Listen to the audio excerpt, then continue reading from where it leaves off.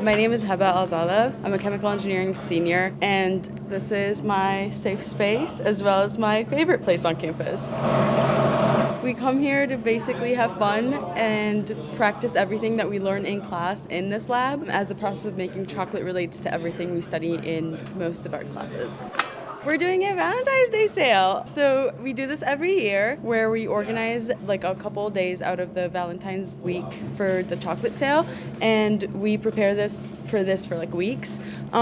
We have fun with the flavors and chocolate and the colors as well. We make them Valentine's themed. So this is a part of the chocolate club. It mainly revolves around chemical engineering classes that we go through as chemical engineers from the beginning to the end, because everything that we do in the process of making chocolate relates to what we study in class, which is really the fun part of putting those classes to use on campus right now in a fun way to do it along with other students. I'm interested in making chocolate because I think it's really cool, because before coming here I didn't really know the process of making chocolate and how it like happened from like the beans to the bars.